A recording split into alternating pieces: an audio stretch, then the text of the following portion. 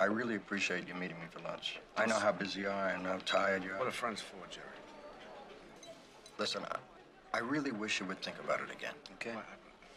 You're starting again. You're starting up again. Hey, it's not that big a deal to think. I'm asking you to just think. I'm thinking. You're always telling me to think. That's all I do is think day and night about it. How can I not think about it? I mean, I've been sitting here at lunch with you, which I knew was the reason you invited me for in the first place, and all I'm sitting here and eating for is to get guilty with you, right? I'm asking you to take over the show for 6 weeks.